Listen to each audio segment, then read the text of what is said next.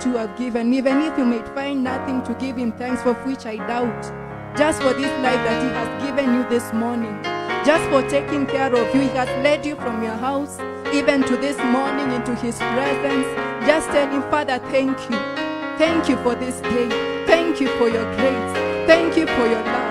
Thank you for your providence. Thank you for the battles that you have fought for me. For many are the battles that the Lord continually fights for us that we cannot see. Many are the ways that the Lord keeps on opening but we cannot see. But them that you have seen, them that you have not seen, in gratitude, let us just lift our hearts before him this morning and say to him, thank you, Lord. Thank you, El Shaddai. Thank you. Had it not been your hand, the enemy could have swallowed my life. Had it not been your hand, the pit that the enemy had dug for me, I could have fallen in it. Had it not been for you, Lord, where could my life have been? Had it not been for your mercies, Jehovah, my God, I would have been down to the pit of hell. Had it not been for your life, I would not have this salvation that I have this morning. Had it not been for you, Jehovah, my God, I would have been doomed to destruction. I would have been doomed to sin. But Father, you have loved us with an everlasting love. Even before we knew of you, you say that you loved us, oh God, that you have called us your sons, my Father, not because of anything that you have done, but because of your grace. And we say we love you, God. We worship your name this morning. Blessed be the holy name of God. Blessed be the King of glory. Father, we thank you. Father, we thank you. We thank you, Jehovah, for this life. We thank you for the provision, oh God. We thank you even for the meals, my Father, which we take for granted. We thank you for the shelter, my God. We thank you for the gift of parents. We thank you for the gift of children. We thank you for the gift of siblings, oh God. We thank you for the gift of belonging to a nation. We thank you for the gift of allowing us to fellowship this morning. Father, we don't take it for granted, oh God. We thank you for your mercies. We thank you for your goodness. We thank you for your love. We thank you for your spirit, oh God. How we love you this morning.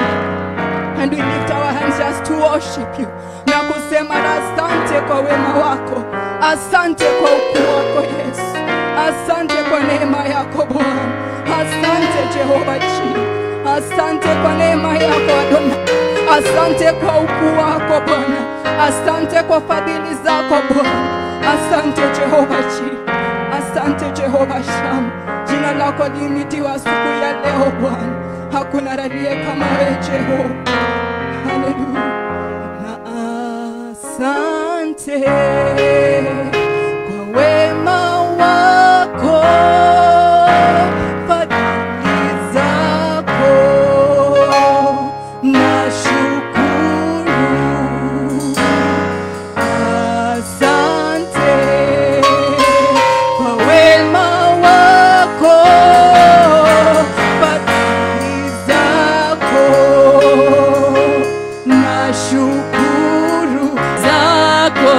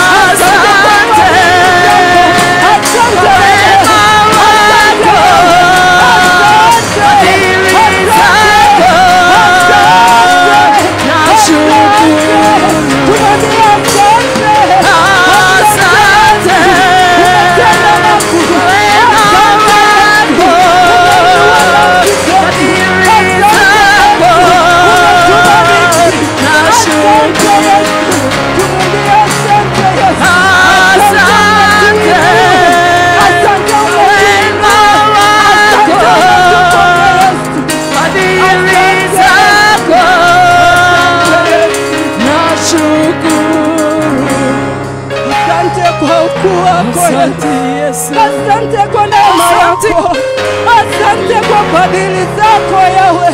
Asante kwa ukuu wako. Tumeona wema wako. Tumeona fadhili zako Bwana. Tumeona ukuu wako. Tumeona kutuinua Bwana. Tumeona ukifungua njia. Tumeona kutunemesha Bwana. Tunasema asante. Asante. Blessed be your holy name. Asante Jehovah. We give you the glory, Jesus. We exalt you, Lord. We honor you, King of Kings and the Lord of Lords. You are awesome this morning. You are worthy to be glorified. You are worthy to be exalted. Hallelujah. Hallelujah. Hallelujah. Receive our praise. Receive all the glory. Receive all worship this morning.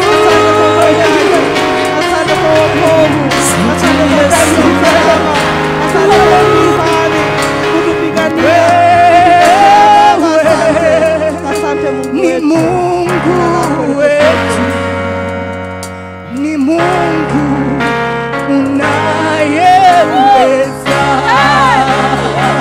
Oh, ni wewe, ni Mungu wetu, niwe Mungu unayeweza. Tuimbe, ni wewe, ni Mungu wetu, ni Mungu unayeweza. Bwana ni wewe, ni Mungu wetu, ni Mungu unayeweza. Oh, ni wewe, ni Mungu wetu, ni wa Mungu unayeweza. Bwana ni wewe, ni wewe, ni Mungu wetu, ni Mungu unayeweza. Ni wewe, ni wewe, ni Mungu wetu, ni Mungu unayeweza. Oh, unaweza, unaweza, unaweza Bwana. Unaweza, unaweza Bwana.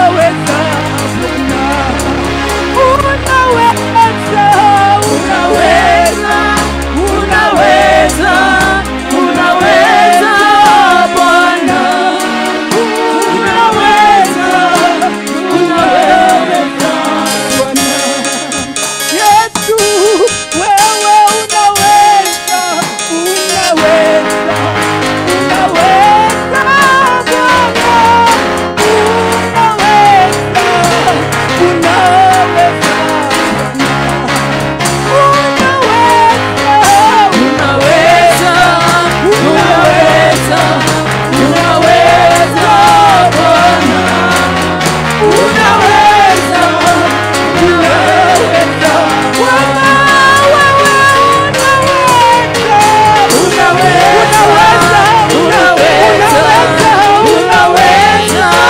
Bwana. Unaweza,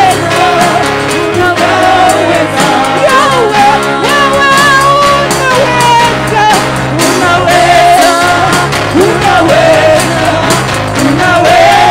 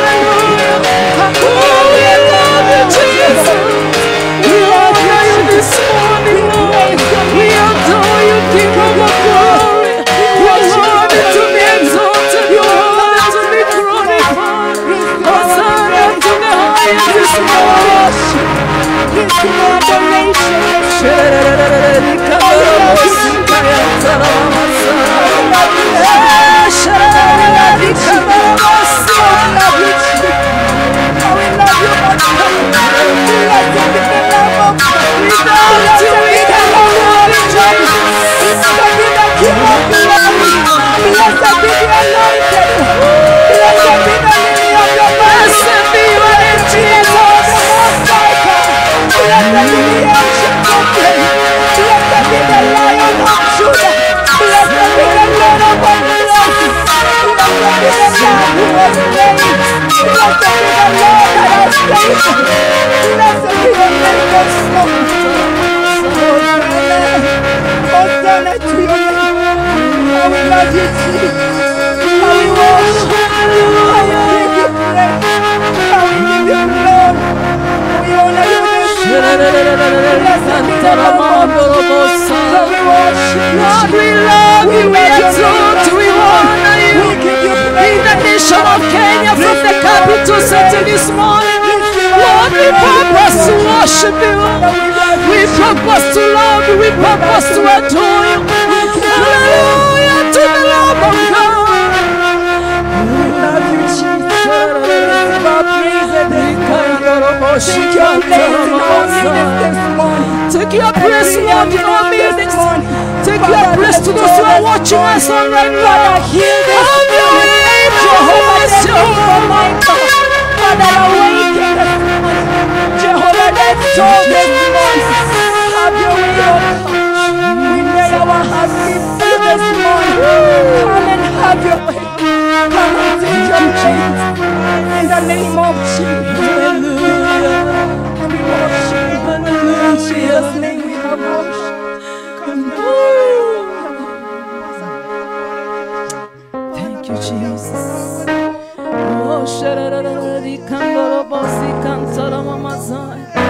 Lord, we bless your name.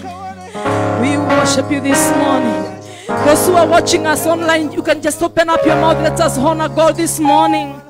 We came to worship him. We came to lead you into worshiping and loving God this morning. Wherever you're watching us from, whichever nation, you can just open up your mouth. Let us love the Lord this morning. The Bible says that the reason why he created us is that we may obey his command, and that we may honor him, that we may love him, that we may adore him. The Bible says in his presence there are 24 elders. They are 4 creatures.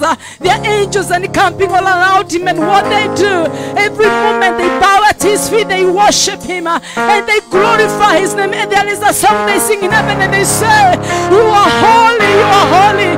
From whenever you're watching us, even if you're watching us from a hospital bed, just open up your mouth and tell God, you are holy in my life this particular day. That God, that he has given you the gift of life. God has given you an opportunity to be alive. Oh my God, just open up your mouth and count your blessings one after the other. Many other times we concentrate on the bad things that are working against us, but we forget that there is a God in heaven who has given us life, who has given you the ability to be what you are this particular day. From whichever nation you are hearing our voice this particular day, just appreciate God and tell him, what I need is you, God. Hallelujah. We love you, Jehovah, this morning. We are counting our blessings. I want you to look at your body. Many people, they don't have every part of their body functioning.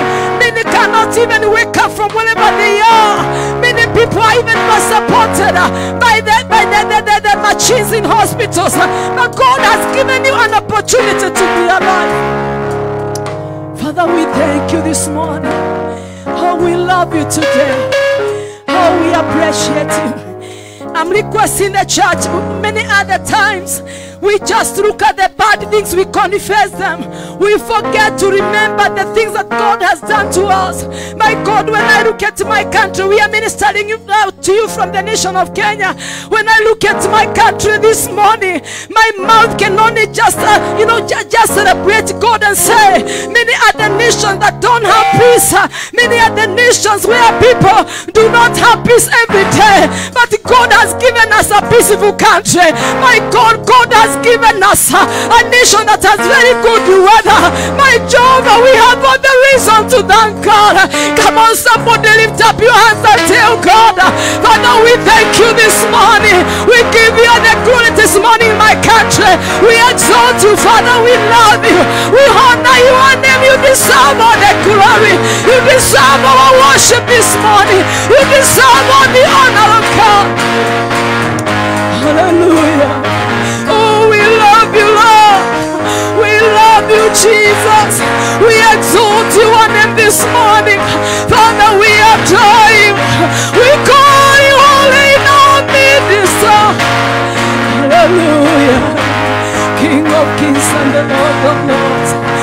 alone is worthy this morning. You alone is God. Hallelujah. Thank you, Jesus. We love you, Father. We honor your name. We adore you, Jesus. Hallelujah. My God, even in these early times, we remember, Jesus, you prayed for us. And the Bible says that wherever you are seated on the right hand of the Father in heaven, the Bible is giving us confidence this morning that you are still interceding for us. So we are not alone here on earth. We are not orphans, oh Lord. We have confidence in your name. Lord, we desire more of you today. More of you, Jesus. Hallelujah. Thank you, Father.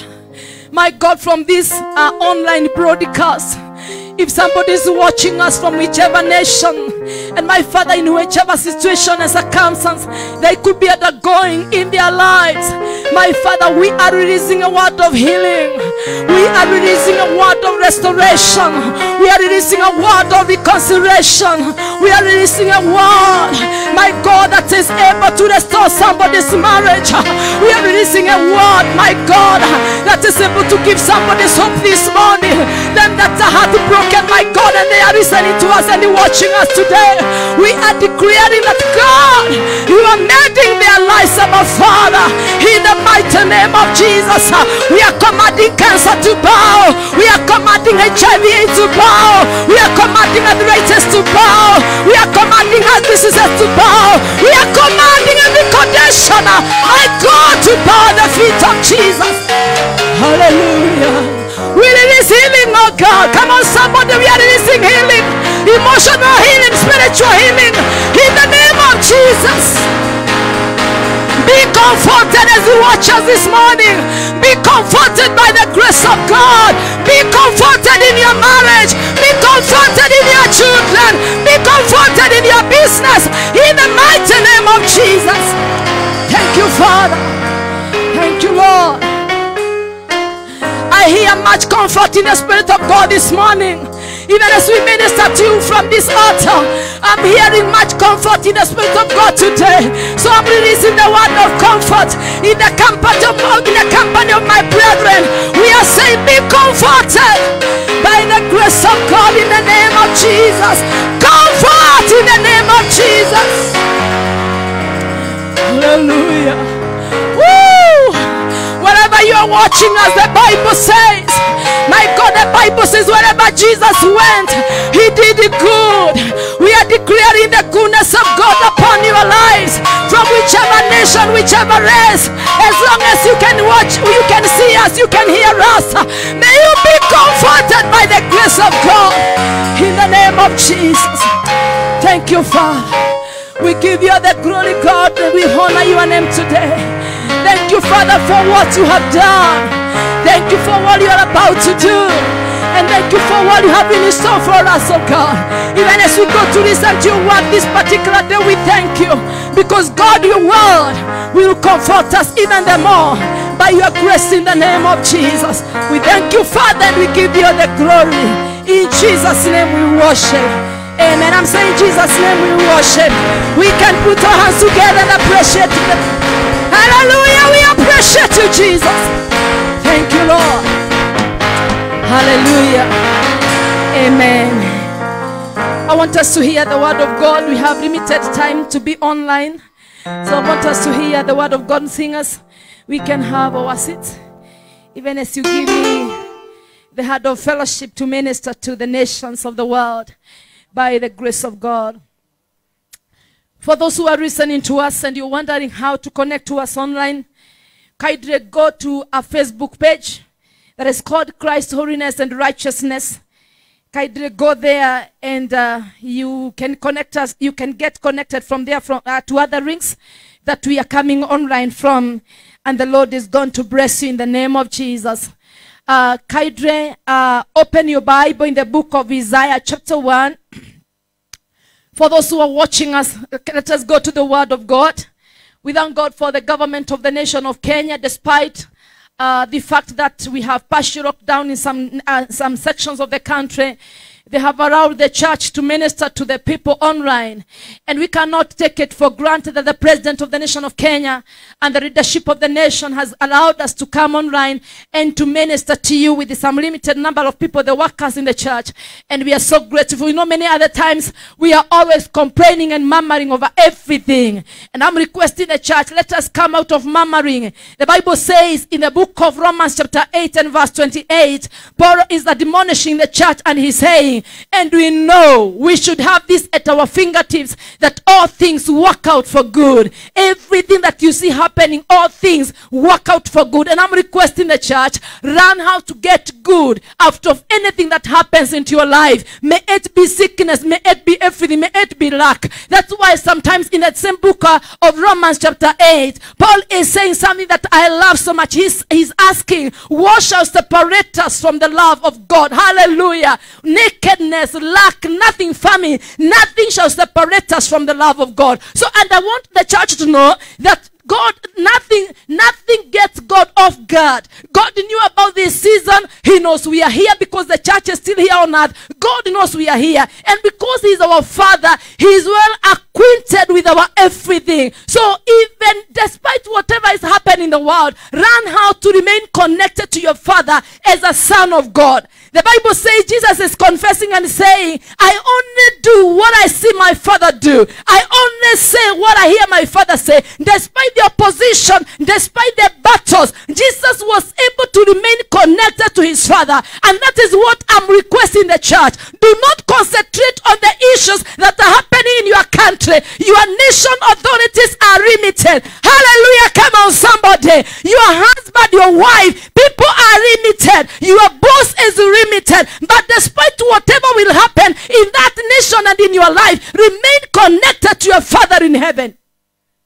Hallelujah. We are seeing Isaac in a season of famine. In the book of Genesis chapter 26, God was able to give Isaac harvest in the same year, in the same nation. Hallelujah. Where people are saying there is dryness, there is famine, God was able to give this son of Abraham a backup in his life. And the Bible says the same year where everybody could be complaining and saying there is sun, there is dryness, the Bible says Isaac harvested 100-fold. I came to encourage us today, even as you are watching us online, do not be limited by the situation and the circumstances on earth. The Bible says that God orders times and seasons. And we must remain so connected to God because He's our Father. We must purpose. Hallelujah. Where you are watching us, I came to say today, purpose in your heart that the things that are happening in the world will not change your stand as a son of God. They are not going to intimidate you. The devil will not intimidate you. The kingdom of darkness will not intimidate the church. I came to say on this altar today, church cannot be rocked. Church is the body of Jesus Christ. You are the body. You are not rocked. Pray from your house. Pray from your kitchen. Read the word of God from your bedroom. Hallelujah. I'm saying hallelujah. You know, some of the things we are confessing, they are not biblical. And we must learn how to live according to the precepts and to the word of God. And we are going to enjoy the faithfulness of God in Jesus' name. So we are reading the word of God from the book of Isaiah chapter 1. Isaiah chapter 1 and verse 19 and 20. Isaiah chapter 1 and verse 19 and 20. When I say church cannot be locked, I don't say that it is not necessary for the brethren to gather. Actually, the Bible says we should not neglect. But as the things are going changing in the world, church must remain very alert in the spirit so that we are not caught unawares even by the second coming of Jesus Christ. The Bible says, verse 19 of Isaiah chapter 1, if you are willing and obedient, if you're willing and obedient, you shall eat the good of the Lord. If you're willing and obedient, you shall eat the good of the Lord. Verse 20, the Bible says, but if you refuse and rebel, you shall be devoured by the sword. If you disobey, if you don't obey, you shall be devoured by the sword. And I want the church to know that the sword is not necessarily, in my country we call it a panga or a kisu hiyo refu. But sword is the word of God is sword. You be devoured by the sword, for the mouth of the Lord has spoken. Now my concentration, we began something last Sunday, and I felt in my spirit, the Spirit of God wants us to continue with this. Because many other times as the children of God, we are fighting unnecessary battles. We are the Church of Jesus Christ. We are fighting unnecessary battles. We are confessing things that are out of the Word of God. Now, we are speaking about the arrows. We are speaking about prophetic arrows. We spoke about that last Sunday, and we are continuing with the same, because we need to know how to fight our battle. The Bible says Paul is speaking to the church in Ephesians, and in chapter 6, and he's showing them from verse 11 down there. He's showing them verse 12. Our battle is not carnal. We don't fight our battle with flesh and blood. We have our armory of warfare. So despite what is happening, we know how to fight our battles. Hallelujah. So we are talking about the prophetic arrows of our prayers. You know, that will give you victory in your prayers, and that will give you answers or solutions in your walk of faith. We are talking about prophetic arrows. And last Sunday, we spoke about number one of them, and we said, you cannot make it in this life if you don't have an arrow that is called thanksgiving. And that's why the Paul is speaking to us and saying, in all things, give thanks. You are making prayers, you are making supplications, but then there is number 3, thanksgiving. So if you read those scriptures, if you read the word of God from Genesis all the way to Revelation, there is nowhere the Bible has given us the provision of complaining and murmuring. There is no provision of complaining and murmuring. Actually, we saw last Sunday when the children of Israel murmured and complained against God, against Moses, against the operations of God. The Bible says many of them did not get to Canaan. Hallelujah. That means even if God has promised something to your life, or God has spoken through his prophets concerning your marriage and your children and everything around you, if you are not going to live well or to use the formulas of God, you complain and murmur, you are cutting off, or you are putting a stop to whatever destiny God has ordained for your life. Hallelujah. So we said last Sunday, learn how to give thanks. Learn how to give thanks. Those who are watching us, look at your children. There are people with no children. Look at your husband. That's why I love the song that says, you know, count your blessings one after the other. When you wake up and your eyes can see. Somebody was giving me a testimony this week and told me a friend of hers lost eyes when that person was already grown up. She lost her eyes through diabetes. I didn't know.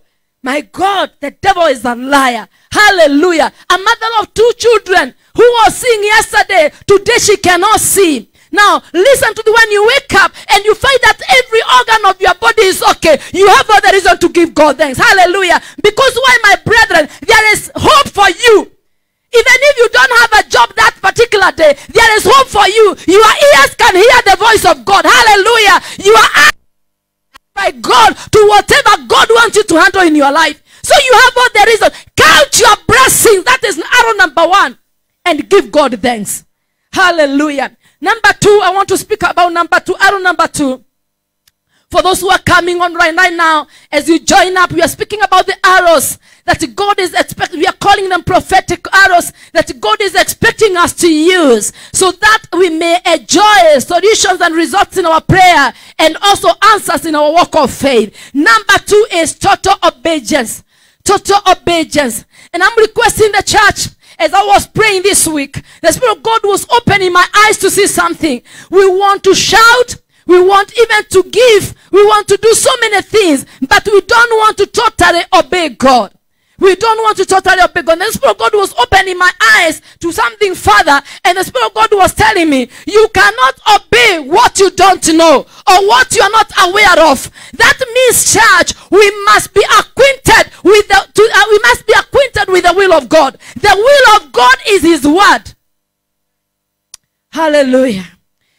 And I'm requesting the church, kindly get the Bible for yourself. Have a copy of the Bible for yourself. And I've been warning the church for some years now. Very soon, Whatever we are watching, thank God, even in here, as you watch us, you can see the screens. We have the screens. But very soon, the owners of these softwares and these things, they are going to crash or confuse these things. By the way, for your information, some versions of the Bible have been altered. They have been messed up with these online ones. Hallelujah. So have a hard copy of your Bible. Buy for your children. Have those hard copies of the Bible, because a time is coming. Things are not going to be easy the way we are having them right now. So what are we saying? Let the church know the will of God. That means, my brethren, let us know the word of God. I have always been teaching us and teaching myself that God does not understand, God is not a tribalistic he's not a tribalistic person. He does not understand all. Okay, he gave us the languages, but he does not understand the so many words we tell him that are not in line with his will. His word is his will, and that's why I'm saying, if you are praying, remind God of his will, which is his word. Hallelujah. Don't go before God with your words. My brethren, I have noted one thing. Before I knew this, I also used to shout, and you hit the walls, and you walk up and down. I used to fast. Let me surprise you. Even if you fast 10 days, 21 days, without using the word of God, without having obeyed the will of God, which is his word, God will never answer those prayers. And that's why you see, many of us, we are suffering depression. It is inside there, because somebody has prayed and somebody is wondering, I have prayed for 21 days, I have prayed for 90 days over this matter. Why is God not answering? God will always answer his will. Hallelujah. And that is his word. What if you just stood up and even you just sat down in your house and tell God, Father, it is written. Jesus being tested in the wilderness, he's not struggling with the devil. He's not struggling with the devil. He's telling the devil, it is written. Hallelujah. You start with one scripture and you tell the devil, concerning my children, the Bible says children are heritage from you. Hallelujah. So you lay a demand from the scriptures. Hallelujah. Not what the doctor has said, not what the devil has said. You lay a demand concerning your blessing. Even concerning your business. You tell God, Father, the Bible says, you bless the labor of my hands. You lay a demand from the will of God. Hallelujah. I want to surprise you this morning. It is morning in my country. Now, if my son came to my life and they are demanding for an inheritance, somebody is demanding for 10 acres of land, and I have an acre of land, am I able to give them that inheritance? Hallelujah. So we demand from within the radius of the vicinity. The radius of whatever is the inheritance of our Father. And the inheritance of our Father, it is well stipulated in his word in Jesus' name. So what are we saying? Total obedience. Prophet Isaiah is saying, if you're willing and obedient, you're going to eat the good of the land. Now, listen to this. That one does not say, if you are praying and fasting, willingness and obedience. Now, what are you obeying? You obey the word of God. Now, total obedience simply means you hear the word of God and you act on it. You hear the word of God. I love what the book of James says. Don't just be hearers. Don't just be hearers. You become a hearer but not a doer. The people who just hear and they don't act on the word, you don't do what the word has told you to do. There are no results. No matter the position somebody may have given you in our praise of worship, no matter how much you give, I want to show you a scenario. Thank you, Holy Spirit. A scenario today. The Bible shows us a scenario in the book of Samuel. One time, King Samuel, hallelujah, a king has their place. And that is what we are telling our authorities. Even in my own nation, there is a place for the authority in a country, and there is a place for the priest. Hallelujah. These two cannot be interchanged, but the two need each other.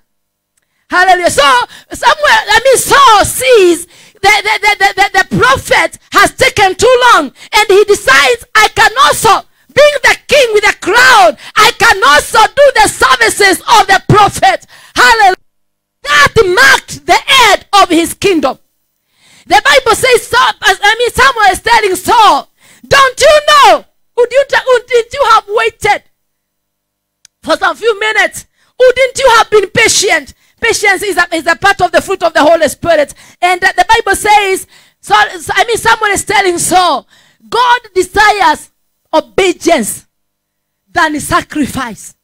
Hallelujah. My God, many other times I've even had these encounters. People want to give and give, and I'm letting the church know, giving is okay, we also give us. But if you give not from a place of obedience to the will of God, you'll never have it. Because God is the rewarder. God is the one who gives the harvest. He's the one who commands for harvest. Hallelujah. So you must give from a place of obedience. Not somebody has told you, not somebody has said. What is written, you should give from what is written in the word of God. Hallelujah. So it means hearing the word of God and acting on it. It also means doing what God says in wholeness, not partial. My brethren, partial obedience is disobedience. Partial obedience. And not somebody, as I was praying in the morning, I was hearing the Spirit of God, somebody saying, this one is very difficult. It is not easy to do 1, 2, 3 things. For those who are in business and you are not paying the taxes of the government, please go and pay your licenses. Are you hearing what I'm saying? Praise the Lord, church. Don't be rocking their businesses because it's in a Peter. Pay your licenses. You cannot say amen. Give to Caesar what is due to him. Hallelujah. Now, we should obey totally. So that the devil does not get a loophole. Make sure, you may not know all the scriptures, but as I was praying here this morning, the Spirit of God was telling me that the Spirit of God will teach us all things. Where you are supposed to do something according to the will of God. Where you are supposed to be acting on something according to the will of God. If you yield your life to the reading of the Spirit of God, He will teach you all things. And the devil will not get a loophole to attack your life as a child of God because you have not obeyed God. Hallelujah. So you obey God. You do what God is saying in wholeness. You delight in doing it. You're not being forced. That's why I'm telling this church and the people who follow us, even as a ministry, as we don't force people to give, we don't ask people for sins and for those sins. You sow at your free will. You give at your free will. It is for your good. Hallelujah. I want us to teach you the beauty and the benefit according to the will of God. But then we don't follow you. That's why we don't have records of those who are tithing and those who are. We don't follow. It is for your own good. So you delight. You know this is what the word of God is saying, and you delight in doing it. That means nobody is forcing you. Nobody is forcing born-again women to submit to their husbands. Nobody is forcing born-again men to love their wives. Nobody is forcing born-again children to obey their parents in all things. You delight in doing the will of God. Hallelujah. And let me surprise you, my brethren. It flows from within you. It flows. You feel good. You feel complete when your life is flowing in the Spirit. Hallelujah. Oh my God. That's why we don't struggle. Even in our dressing codes. We don't copy the fashions. My God, the Spirit of God will tell you in our kingdom we don't dress like that. Hallelujah. You don't struggle even in your utterances. The Spirit of God will stop you even before you say it. You hear that voice within you telling you, shut your mouth. Hallelujah. The Spirit of God will tell you, don't go, stay in. Hallelujah. So the Spirit of God will teach us in all things, even in obeying the will of God in the name of Jesus. So what am I saying? It flows from that complete yielding. You yield yourself. You die to self. And nobody pushes you, pushes you into it. That one. Hallelujah. That means, my brethren, we are sold out to Him. You are sold out to God. You no longer live. Like the Bible says, when Jesus died, we died with Him. Oh my God, you can shout to your neighbor and tell your neighbor, you are a dead person. Hallelujah. You don't belong to your tribe. So whatever happens to your tribe and it is against the will of God, you are out of it. And it does not affect you. Hallelujah. There are things you cannot do. There are things you cannot say because you are dead to self.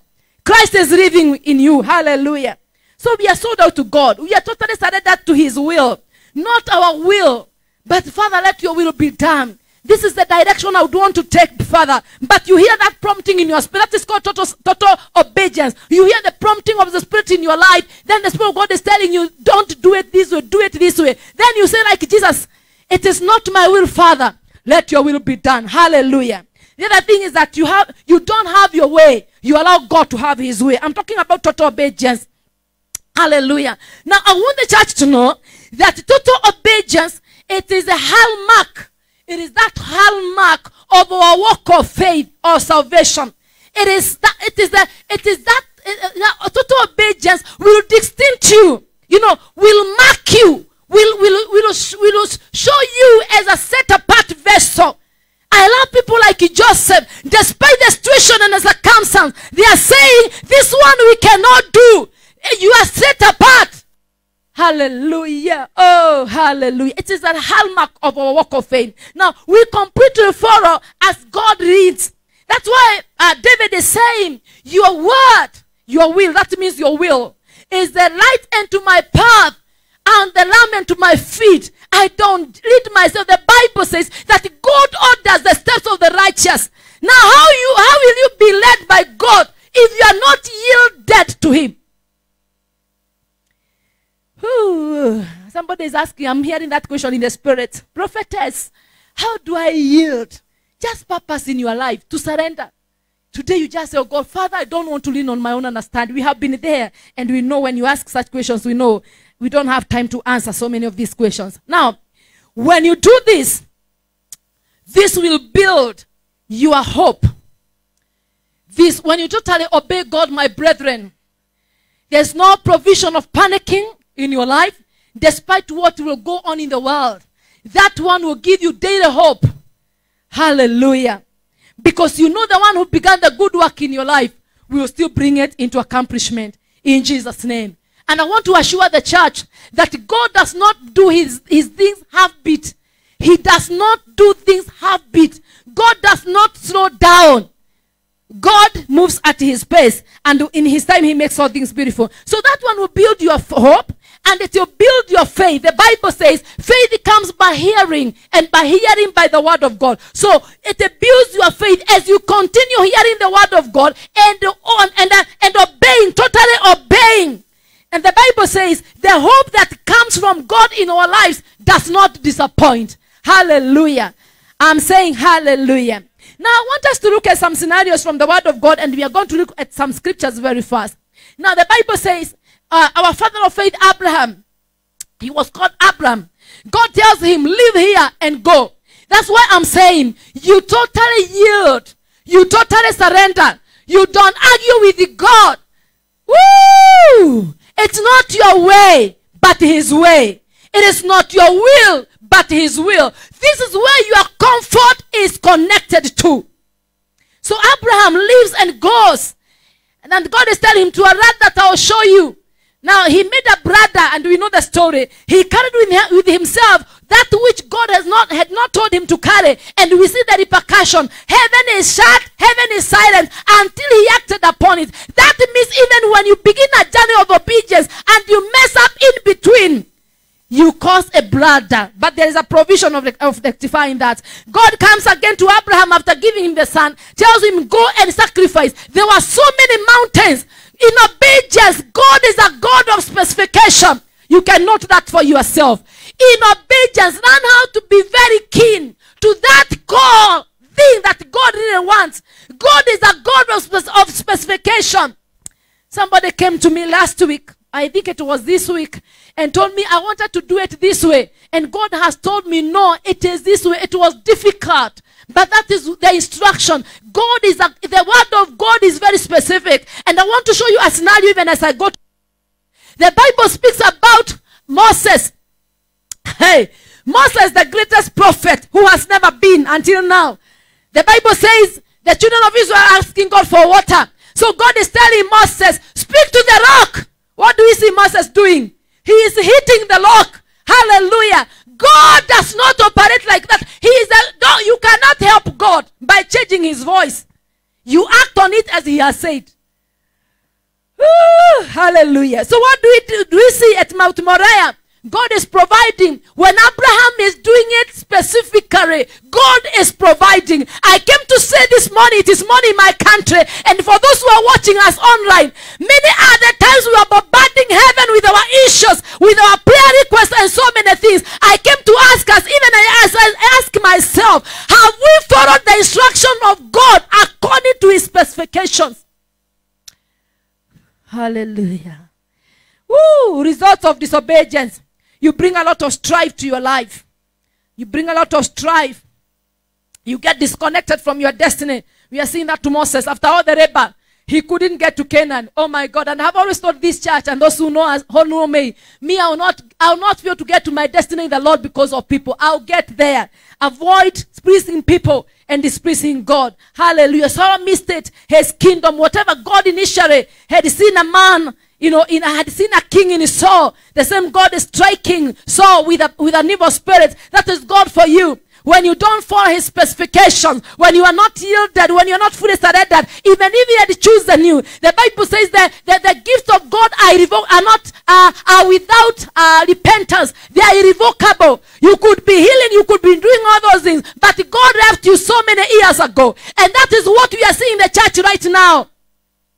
People who are just walking shells in the Lord, but they have no power, denying the power therein. So what are we seeing? What is God saying? Church, the standard of the expectation of God in our walk of faith is very high.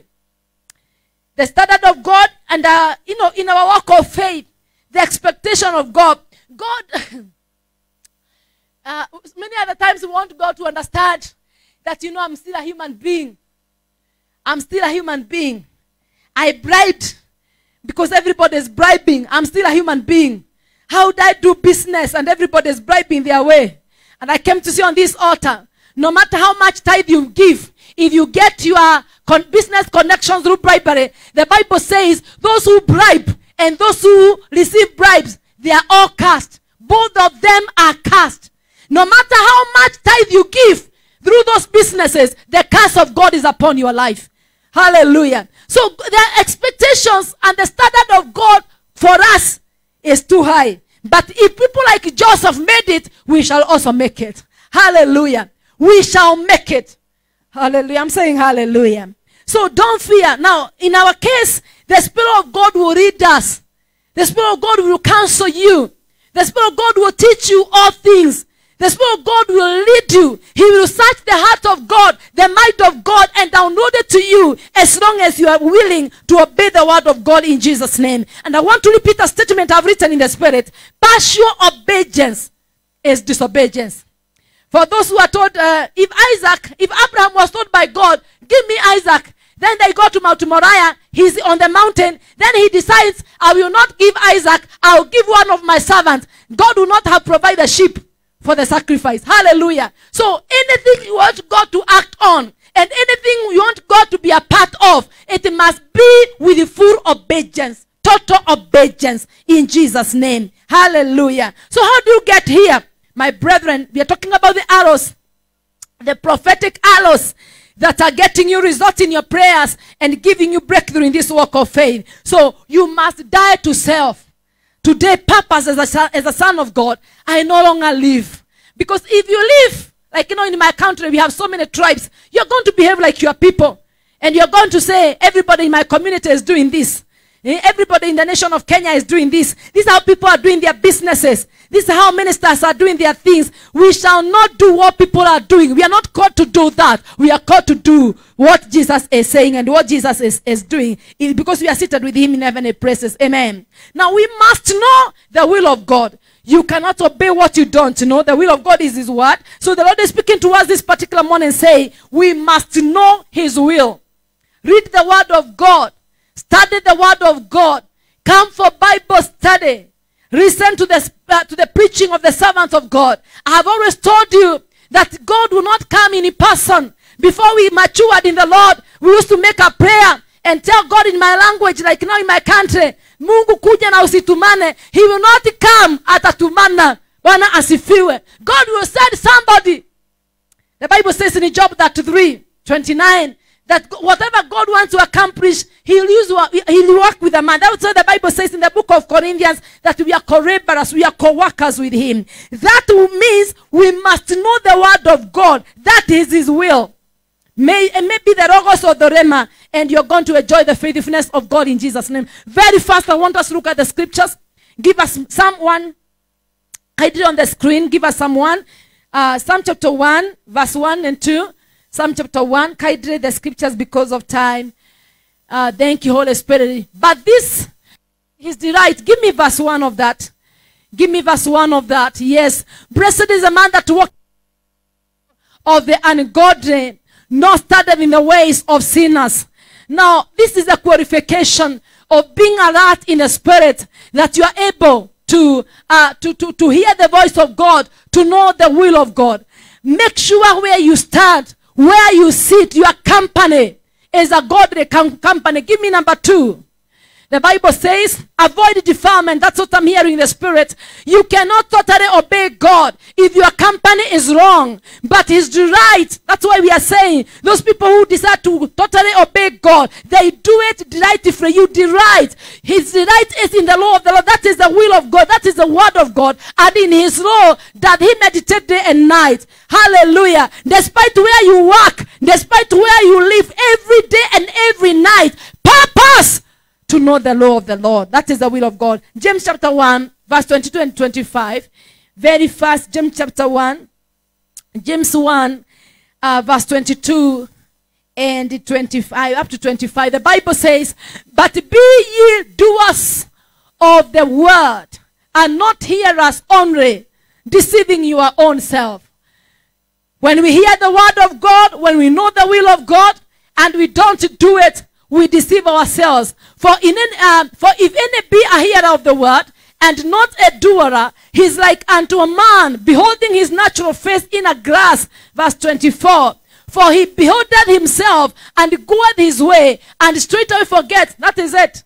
Verse 25, you can read the scriptures for yourself. But whosoever looketh into the perfect law of liberty, and continueth therein, he being not a forgetful hearer, but a doer of the work, this man shall be blessed in his deed. Hallelujah.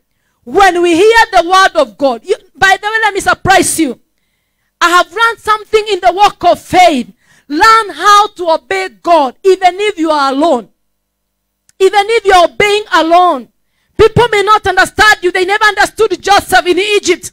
They never understood Daniel, Shadrach, Meshach, and Abednego in Babylon. But at the end of the day, the Bible says God is a rewarder of those who diligently seek him. Hallelujah. At the end of the day, there will be a reward here, and internally there shall be a reward for us. Amen. So whatever, oh my God, and this man shall be blessed in his deed. You will enjoy the blessings of God in Jesus' name. Romans chapter 5. Romans chapter 5, verse 18 and 19. I'm finishing. Romans chapter 5, verse 18 and 19. I love the word of God. Hallelujah. Romans chapter 5, verse 18 and 19. Give me the scriptures very fast. We are reading all of us from the screen. Romans chapter 5, verse 18 and 19. The Bible says, therefore, as by the offense of one, imagine, when you disobey Adam and Eve, when they disobeyed, when they messed up, we were all counted as sinners. Hallelujah. That's why I'm saying the standard of our God is very high. He does not understand that you are just a man. You can fornicate the way you want. You can steal the way you want. You can lie the way you want. That's why Jesus is saying, I will not leave you as orphans. He has left to us the Holy Spirit who will teach us all things. Jesus knows we are human and we are here on earth. There are so many issues in this world. But the Holy Spirit is there to help us in all things. Hallelujah. So by the mess of this, our first parents, Adam and Eve, we were all counted as sinners. Give me verse 19. You go and read the word of God. For as by one man disobedience, many were made sinners. So by obedience of one shall many be made righteous. Hallelujah. That is Jesus Christ. By obeying to die on the cross, we have been made righteous. So the same case is, the same grace is flowing in our lives. So when you obey, When you totally obey God, I'm talking about the prophetic arrows that will give you victory in your prayers and give you solutions in your walk of faith. Now, total obedience to God is arrow number 2. And I want to assure you, my brethren, it will not only bring healing to your life. Isaac is not enjoying the favor of God because of his goodness, but because Abraham the father totally obeyed God. Hallelujah. I'm saying hallelujah. And I'm requesting the church in my country, Kenya, and even in the continent of Africa and the nations of the world. Kaidre, the problem of the nation of Kenya is not the government, it is the church. I'm saying hallelujah. We are the problem. When the church is healed, the nation will be healed. When the church is obeying God, the nation will obey God. Hallelujah. So in your place of work, wherever you are representing Christ, put your life in order as a child of God. We have so many foreign people in the church. People who are fornicating, adulterers. You know, these are not said. I'm saying them online. Fornicators, adulterers, thieves, liars, haters. What else? People who are full of jealousy. What do you expect? The same grace will flow to the nation. So can we heal the church first? Then the nation will be healed. The spiritual will always affect the physical. I'm not saying everybody is fallen. I'm saying there are so many fallen. That's why Paul is saying God has given us the ministry of reconciliation. So put yourself in order as a child of God. Make sure wherever you're working, wherever you are, we are talking about corruption. Corruption is so much in the church.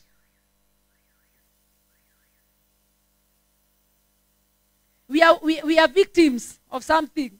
Corruption last year, July. Through men of God. It is all over.